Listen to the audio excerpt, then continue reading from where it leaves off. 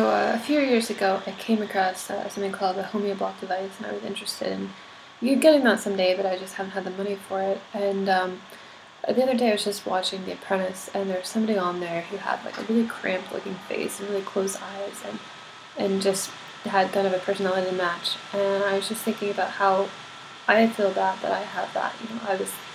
Didn't have the best nutrition as a kid, and I feel like my eyes have been too closed for a long time. So I was just like, why don't I just try pushing on my jaw with my thumbs? Because I've heard that some people do this themselves and that they've gotten some benefits, and I haven't really been able to track anybody down. Looks like there used to be a video on YouTube about it, but not anymore. So I was just doing this the other day, and I had a really, really unusual and interesting experience that I think could be really powerful. So what I did is I just put my thumbs in like this, and just sort of pushed outward on my palate, and then I also do this. And just push up on it.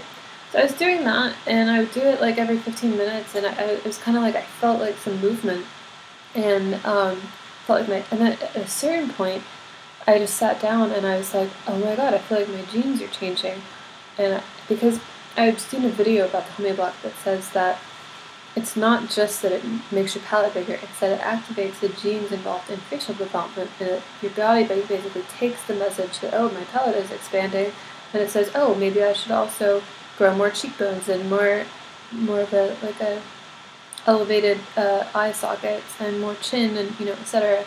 All this stuff. And so that's why when you see the before and after pictures of people with a Homeoblock, they look so much healthier and like hotter and more attractive after they've used it, because they've had more of a full facial development.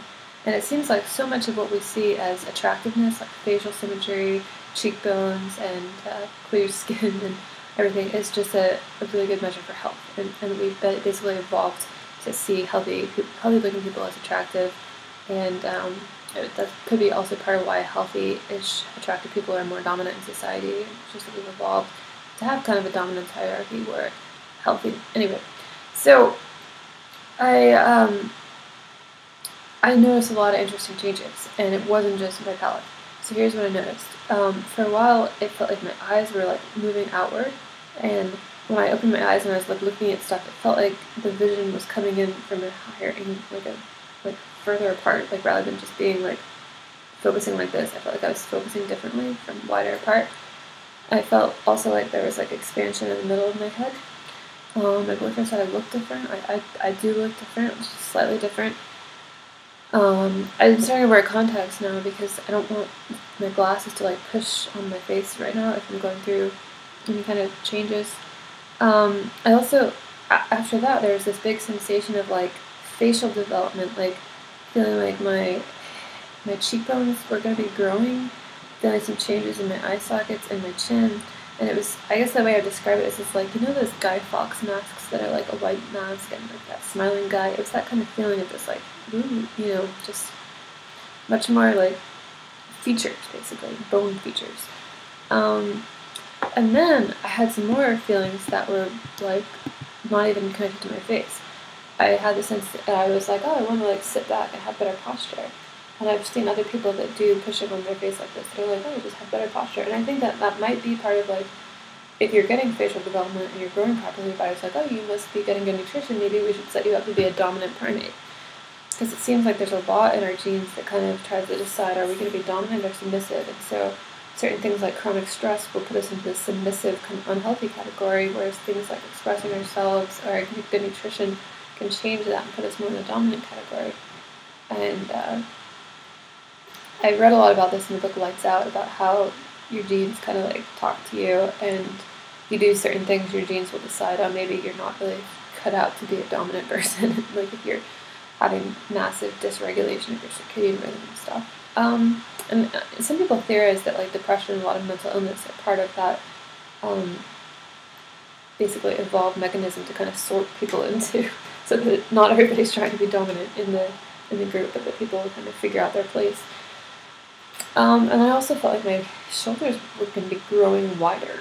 And then I felt like my hips were going to be getting wider. And it's a big problem in our society. People's hips aren't big enough to get the babies through sometimes. And a lot of that has to do with epigenetics and nutrition, inadequate nutrition during hip development.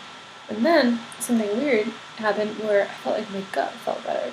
And I know, like, I have a lot of gut problems. A lot of people with autism have gut problems, and I guess the way I would describe it feels like my gut is like intelligent now. Like it feels like there's actually neurons in my gut doing things, and like I something happened and I felt bad about something, and I actually had like a gut feeling about it, where like I felt it in my gut before my head, and it feels almost like my gut is now like my intestines can actually like look at things coming through and make a decision about them. Whereas in the past, it just felt like it was all dead and just kind of a wasteland. Like there was nothing there, and no intelligence or neurons. And so I wonder if something about our diet and epigenetics, all this is tied together. People get a bad gut and poor craniofacial development and small hips, and there's a lot of problems. What's so exciting to me is to realize that there might be some way to trigger this kind of change, even though I'm past the typical age for cranial development and bone growth. There's a lot of people that use the Homeoblock even later into life for wrinkles in their old age, and so like if they can have that kind of growth, then I should certainly be able to do that in my 20s. And it just seems like maybe this is just like a trick for some way to trigger your facial development in a host of other genes. There might be, hundreds of genes that get involved. Since then, I've noticed that like certain things food-wise seem to make it like more strong, and then other things seem to take away from it. Like B12 and folate and everything definitely seems to add to it, because I've noticed this ever since I started taking methylation supplements, that any other changes that I'm trying to make in my body happen much faster, because it seems like my body is able to use the methylation to actually change my genes faster. So like, say that I do positive thinking, my body like adjusts more quickly, and it just like the rate of change in my life has gotten a lot faster now that I have methylation to actually accomplish the genetic changes I'm trying to accomplish. It's like talking to your body in a currency that it understands. Like your body, and I'm very aware now of like all the communication that goes on in my body. Like I ate some fermented foods last night, and I felt like they were getting in there, and like they were going to try to figure out, oh, where are we now? What kind of a body are we in? My body was trying to like communicate with the bacteria, and there's all this communication. Like nutrition is telling your body, here's the kind of environment you're in, here's what you should do, and then foods have an impact on your gene regulation and epigenetics, and there's just like, I was just reading yesterday, chokeberry affects your genes, and like it's all this like everybody's trying to talk to everybody to figure out what's the environment and how should we be, because it's like our bodies have so many pre-programmed options that we have evolved to have, and depending on the situation, it will just pick whichever one seems to be the best one, and sometimes you can get stuck in one and it's hard to get out of that equilibrium. It definitely feels like there's different equilibria that your body already has programmed into it, so you don't have to like reinvent the wheel. Other people, your ancestors, have created these programs, and anyway.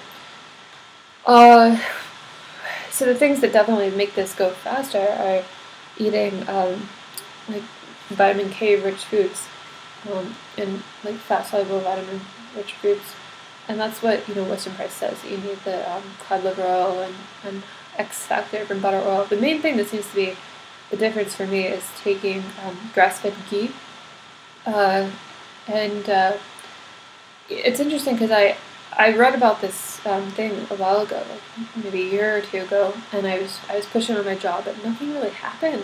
And I didn't have this like massive change because I wasn't on methylation supplements, and I wasn't eating natural vitamin K, and I wasn't having those kind of Western priced foods at the time. So I'm going to keep doing this, and at kind of a slow rate, and I'll just kind of see what happens. But in a lot of ways, I feel like it's giving me a second chance to undo kind of the damage that I had from basically being anorexic as a teenager and having a lot of stuff in my body just be small and malformed. Oh yeah, sorry, the last thing that I noticed is I felt like my arms were going to get shorter and that my spine would get longer.